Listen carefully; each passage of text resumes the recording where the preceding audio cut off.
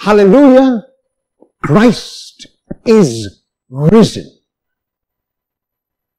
The reason why I use the name Christ and not Jesus is because Jesus often refers to the historical Jesus. The Jesus who lived in first century Palestine, the Jesus who taught in parables, the Jesus who worked miracles, the Jesus who chose disciples, the Jesus who was condemned, who was scourged, who was nailed to the cross, who died and was laid in the tomb. And 3 days later, as he promised on this Easter Sunday, the Christ is now risen. The word Christ refers to the anointed one of God. When Peter is asked, along with the other disciples, the identity of Jesus in Mark chapter 8, verses 27 to 30, he responds by telling Jesus that Jesus is the Christ. However, the answer which Peter gave at that time during the lifetime of Jesus was an incomplete answer. It had to be completed by Jesus going to the cross, by Jesus dying on the cross, by Jesus being laid in the tomb, and by Jesus being raised and becoming the Christ after his crucifixion, after his death, and now in his resurrection. The evangelists are trying to come to terms with this earth-shattering event. And I ask you to make a small meditation.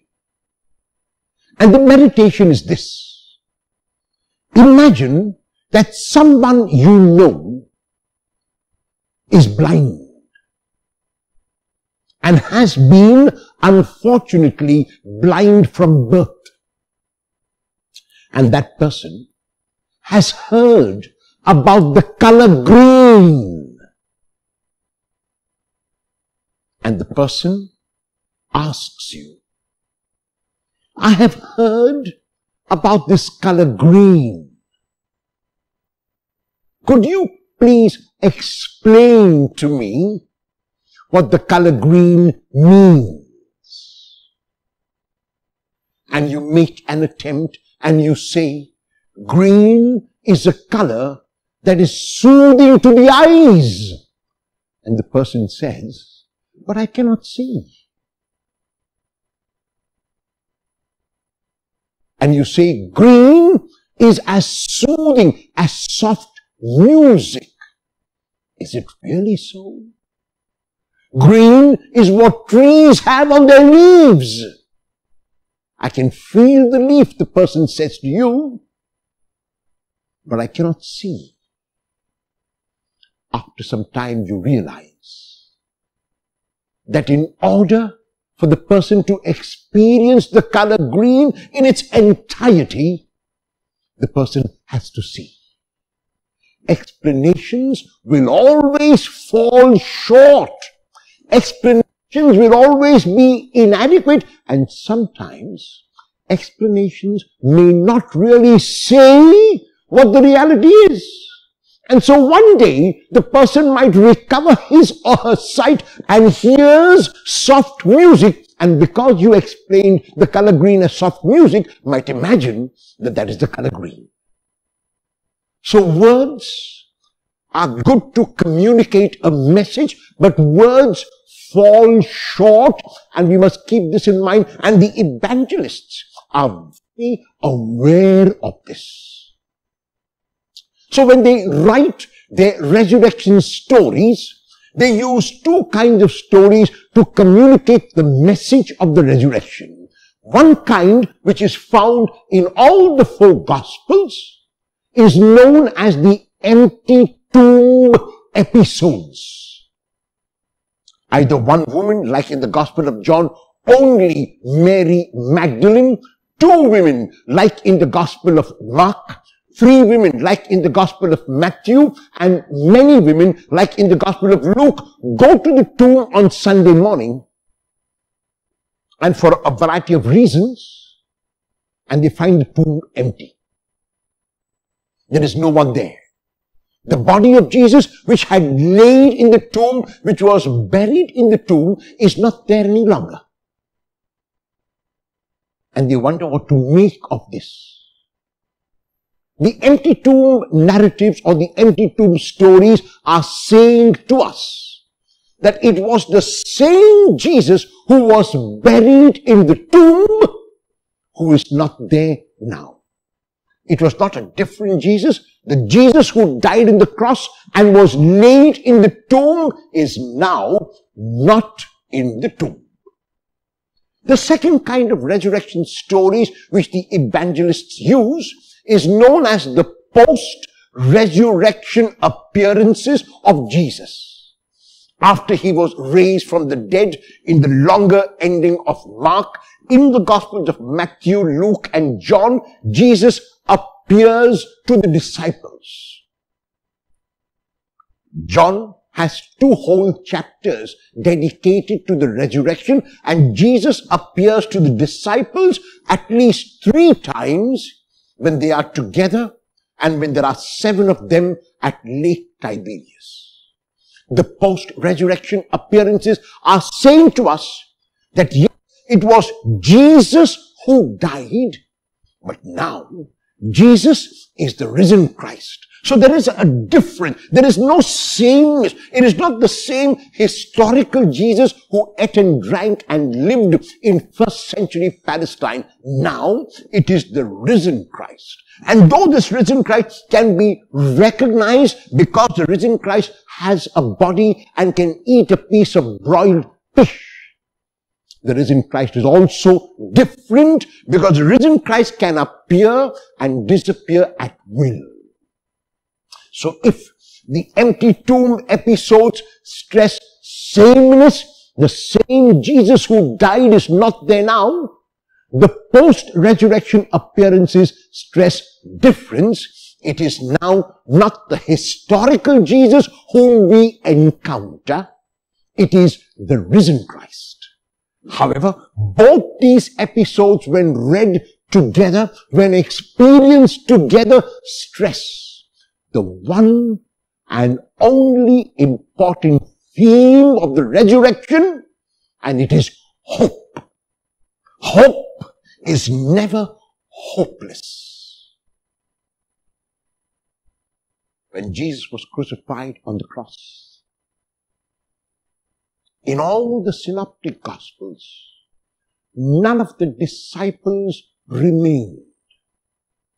It was only a group of women who were also his disciples, standing far off, who remained in spirit with the Lord. It is only his mother who remained with him in the Gospel of John, along with a beloved disciple. But the 10, the 11 did not remain and all ran away. They had given up hope. They had heard Jesus say that he would rise again. They had heard Jesus say that he would come again. They had heard Jesus say that death would never be the end. And yet, even after the passion and resurrection predictions in which Jesus was so emphatic of what would happen to him, the disciples gave in to despair. The disciples lost hope. In the Gospel of Luke, we are told about 2 disciples walking away from Jerusalem to Emmaus because they had lost hope. In the Gospel of Luke, very clearly, the disciples are told that they must remain in Jerusalem, and whatever has to happen after the death of Jesus will happen in Jerusalem. So any movement away from Jerusalem, like the 2 disciples did, is a movement away from hope, and to hopelessness, to despair. when the disciples are in the upper room in the Gospel of John without Thomas, they are unable to believe that the Lord has indeed been raised, even though he breathes on them this risen Spirit. And so the disciples are living in a situation in which they have given up, in which they have lost hope, in which they say that there is no point in continuing, and that is why in the Gospel of John they are up with the doors shut because they are afraid. Their leader they saw being crucified on the cross. Their leader they saw being scourged and taunted. Their leader they know was buried in a tomb. What remains now? Why should we be optimistic? Why should we be positive? Why should we continue to have hope? And even in their hopelessness, even in their despair, even as the disciples walked to Emmaus, even as the disciples shut the doors of the room and of their hearts, Jesus appears.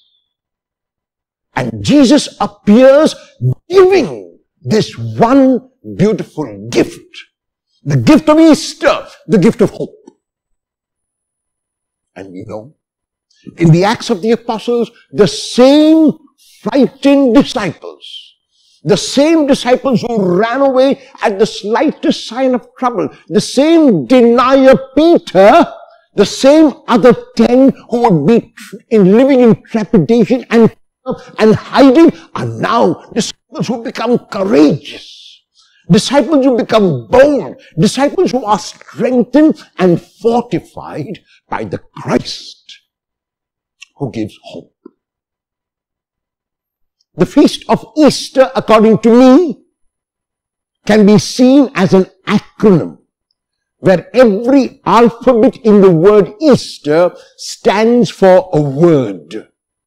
And so for me, Easter means every. The E in Easter stands for every. The A stands for area. The S stands for starts. The T stands for to. And the E stands for enter. And the R for renewal. So E-A-S-T-E-R means every area starts to enter renewal. And the renewal is because now the Jesus has become the risen Christ. The renewal is now because I have become a new creation. The renewal is now because now there is no more fear. There is no more limit. There is no more doubt. There is only faith. There is only hope. And there is only love. And like Paul says in his letter to the Corinthians, meanwhile, these three remain: faith, hope, and love. As we celebrate this beautiful feast of the resurrection of the Lord, as we encounter the empty tomb, and as we experience that it is the same Jesus who is not in the tomb, let us never look for him in the empty tomb. Let us know that the empty tomb will continue to remain empty.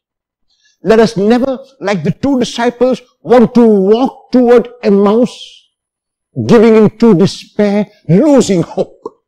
Let us not, like the disciples in the Gospel of John, close the doors of our homes and of our hearts.